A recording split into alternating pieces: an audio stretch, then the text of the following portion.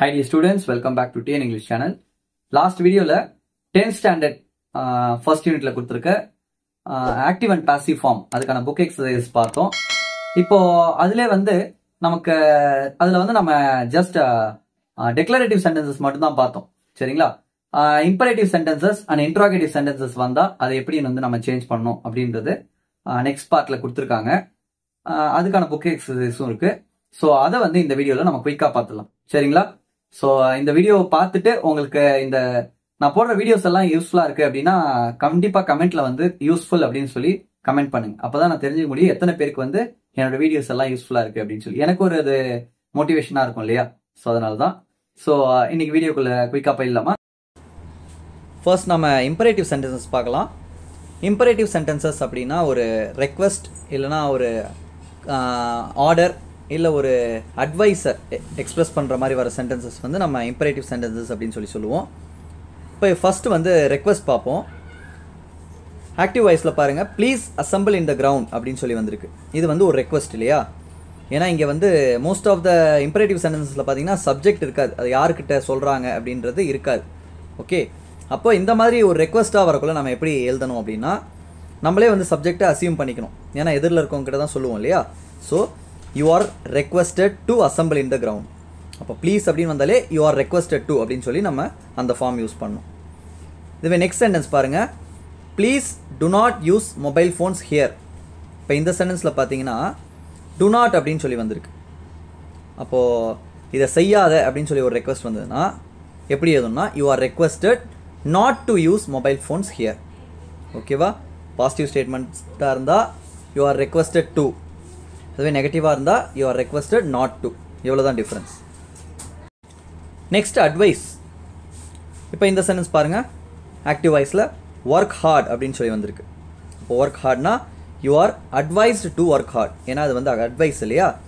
அதே போல் to not eat junk food, அப்போ not வந்திருக்கு. அப்போ you are advised not to eat junk food. ஓகேவா? ரெக்வெஸ்ட்டாக இருந்தால் ரெக்வெஸ்டட் அப்படின்ற வார்த்தை போடுறோம். இது வந்து அட்வைஸாக இருக்குள்ள இங்கே வந்து வேர்ப் வந்து நம்ம அட்வைஸ்ட் அப்படின்ற வேர்பை போடுறோம். சரியா? இவ்வளோ தான் டிஃப்ரென்ஸ். நெக்ஸ்ட் அதே போல் ஆர்டர் வந்தது அப்படின்னா இப்போ எக்ஸாம்பிள் பாருங்கள், கீப் குவைட் அப்படின்னு சொல்லி வந்திருக்கு. அப்போ நம்ம பாசிவ் வாய்ஸில் எப்படி எழுதுவோம்? You are ordered to keep quiet. ஆர்டர்டும் use பண்ணலாம், இல்லை இன்ஸ்ட்ரக்டட் அப்படின்ற வேர்ட் கூட யூஸ் பண்ணலாம். சரிங்களா? இப்போ நெக்ஸ்ட் சென்ஸ் பாருங்கள், to not plug the flowers. இதை செய்யாத அப்படின்னு சொல்லி ஒரு order போடக்குள்ள you are instructed not to plug the flowers, இல்லைனா you are ordered not to plug the flowers. ஓகேவா? அப்போ ஆர்டர்ட் இல்லை இன்ஸ்ட்ரக்டட் ரெண்டுமே நம்ம இதில் யூஸ் பண்ணலாம். அடுத்தது இன்ட்ராகேட்டிவ் சென்டென்சஸ், கொஸ்டியன்ஸ். இப்போ கொஸ்டியன்ஸ் வந்து நமக்கு தெரியும் ரெண்டு டைப் ஆஃப் கொஸ்டியன்ஸ் இருக்குது. ஒன்று வந்து S R no type questions, இன்னொன்று WH கொஸ்டியன்ஸ். இப்போ இது ரெண்டுத்துக்குமே எப்படி வந்து ஆக்டிவ்லேருந்து பேசிவில் மாற்றலாம் அப்படின்னு குயிக்காக பார்த்துடலாம். First S R no questions வந்தது அப்படின்னா எஸ் ஆர் நோ கொஸ்டியன்ஸ் ஒரு ஆக்ஸிலரி வெர்பல் தான் எப்பயுமே ஸ்டார்ட் ஆகும். இப்போ பார்த்தீங்கன்னா did he right a letter, இதில் பார்த்தீங்கன்னா டிட் அப்படின்றது ஆக்ஸிலரி வெர்பாக வந்திருக்கு. ஓகேவா? இப்போ இதை பாசிவில் மாற்றக்குள்ள அந்த வேர்போடைய நம்ம பார்த்தோம் இல்லையா, V2 வந்தால் V2 வேர்பை வந்ததுன்னா வாஸ் இல்லாட்டி வேர் போடணும் அப்படின்னு சொல்லி பார்த்தோம் இல்லையா? அப்போ அதை இங்கே அப்ளை பண்ணணும். ஓகேவா? அப்போ டிட் அப்படின்னு வந்திருக்கு, பாஸ்ட் டென்ஸில் வந்திருக்கு, V2வில் வந்திருக்கு, டிட் ரைட்னு வந்திருக்கிறதால ஸோ இதுக்கான பி வேர்ப் என்னதுன்னா வாஸ். ஓகேவா? அப்போ வாஸ் அ லெட்டர். ஓகே, ஆப்ஜெக்டை தூக்கி நம்ம முன்னாடி போடணும். அப்போ was a letter written by him. இதுதான் வந்து நமக்கு பாசிவ் ஃபார்மில் வரும். நெக்ஸ்ட் எக்ஸாம்பிள் பாருங்கள், இஸ் ஹீ வாட்சிங் அஸ். இஸ் ஹீ வாட்சிங் as R we being watched by him. இதுதான் கரெக்டான ஆன்சர். ஓகேவா? இந்த வீடியோ வந்து இது வந்து உங்களுக்கு இன்னும் கிளாரிட்டி இல்லை அப்படின்னா இதுக்கான எக்ஸ்க்ளூசிவான வீடியோ ஏற்கனவே நம்ம போட்டிருக்கோம் நம்ம சேனலில். உங்களுக்கு டிஸ்கிரிப்ஷனில் இருக்கும். Active voice and passive voice 4 பார்ட்ஸில் நம்ம வீடியோ போட்டிருக்கோம். அதில் வந்து இன்ட்ராகேட்டிவ் சென்டென்சஸ்க்கு ஒரு தனி எக்ஸ்க்ளூசிவ் வீடியோ போட்டிருக்கோம். அந்த வீடியோ கிளிக் பண்ணி பார்த்தீங்கன்னா இன்னும் அதிகமாக அதில் வந்து உங்களுக்கு கிளாரிட்டி இருக்கும். Next WH questions. இப்போ WH கொஸ்டியன்ஸ் மோஸ்ட்டாக WH கொஸ்டின்ஸ்னாலே அந்த கொஸ்டின் வேர்ட்ஸில் ஸ்டார்ட் ஆகும். Who, what, when, Y, have இந்த மாதிரி ஸ்டார்ட் ஆகும். இப்போ இந்த மாதிரி கொஷின்ஸ் வந்ததுன்னா ஆக்டிவ் வாய்ஸில் வந்ததுன்னா இப்போ ஹூவில் வந்து ஒரு கொஷின் ஸ்டார்ட் ஆகுது அப்படின்னா நம்ம வந்து பாசிவில் சேஞ்ச் பண்ணக்குள்ள பை ஹூம் அப்படின்னு சொல்லி மாற்றிக்கணும். அப்போ who has arranged this meeting, by whom has this meeting been arranged, அவ்வளோதான். நெக்ஸ்ட் ஆக்டிவ் வாய்ஸில் ஒரு சென்டென்ஸ் கொடுத்துருக்காங்க பாருங்கள். How did they do it? இப்போது ஹூ தவிர வேறு கொஷின் வேர்ட்ஸ் வந்தது அப்படின்னா அந்த கொஷின் வேர்டை வச்சே சென்டென்ஸ் ஸ்டார்ட் பண்ணணும். How was it done? By them அப்படின்றது நம்ம சேர்க்கலாம், சேர்க்காமலும் விடலாம். It doesn't matter. ஏன்னா பேசிவ் ஃபார்மில் எழுதக்குள்ள செய்யப்பட்ட ஆக்ஷனுக்கு தான் நம்ம இம்பார்ட்டன்ஸ் கொடுப்போம். ஓகே, டூவர் ஆஃப் த ஆக்ஷனை வந்து நம்ம அந்தளவுக்கு இம்பார்ட்டன்ஸ் கொடுக்க மாட்டோம். அதனால தான் அது பேசிவ் ஃபார்ம். ஓகேவா? இப்போ எக்ஸசைசஸ் பார்க்கலாம். First question, please call him at once. So இது வந்து ஒரு ரெக்வஸ்ட்டாக வந்திருக்கு இல்லையா? அப்போது you are requested to call him at once.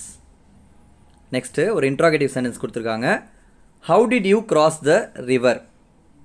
அப்போ இதுக்கான answer, how was the river crossed by you. Next one, no one is borrowing the novels from the library. The novels are not being borrowed from the library. இப்போ no one அப்படின்னு சொல்லி வந்திருக்கு. அப்போ அந்த no one அப்படின்னா வரக்குள்ள நம்ம அந்த ஏஜென்ட் இல்லை இல்லையா? ஸோ அதனால் அது சப்ஜெக்ட் வந்து நம்ம அங்கே மென்ஷன் பண்ண தேவையில்லை. Okay. Fourth question, will you help me? So again interrogative sentence. But இது வந்து பார்த்திங்கன்னா நமக்கு S R no type question இல்லையா? அப்போது will I P helped by you? Okay. Fifth question, go for a jack early in the morning. இது வந்து advice இல்லையா? அப்போது you are advice to go for a jack early in the morning. Sixth question, why have you left your brother at home? Answer, why has your brother been left at home by you? Next question, nobody should violate the rules. அப்போ அதுக்கான answer, the rules should not be violated. Eighth question, someone has to initiate it immediately. அப்போ அதுக்கான answer பாருங்கள், it has to be initiated immediately. Question number 9, have you invited Raman to the party? அப்போ அதுக்கான answer, has Raman been invited to the party by you? Next question, please do not walk on the grass. You are requested not to walk on the grass. Cross the busy roads carefully. இது வந்து advice இல்லையா? You are advised to cross the busy roads carefully. Next, when will you book the tickets to Bengaluru? So the answer, when will the tickets be booked to Bengaluru by you? இந்த active and passive voice videos உங்களுக்கு கண்டிப்பாக யூஸ்ஃபுல்லாக இருந்திருக்கும் நான் நம்புகிறேன் students. So இதே போல் நிறைய videos நம்ம சேனலில் இருக்குது. நம்ம சேனலோட பிளேலிஸ்ட் போய் செக் பண்ணி பாருங்கள். 10th ஸ்டாண்டர்ட் ஸ்டூடெண்ட்ஸ்க்கு ரொம்ப ஈஸியாக சிம்பிளாக ஷார்ட்கட் மெத்தட்ஸில் எப்படி மார்க்ஸ் ஸ்கோர் பண்ணுறதுக்கான வீடியோஸ்லாம் இருக்குது. அது எல்லாமே கிளிக் பண்ணி பார்த்துட்டு நீங்கள் அதெல்லாம் யூஸ்ஃபுல்லாக இருந்தால் நீங்கள் கமெண்ட் பண்ணுங்கள்.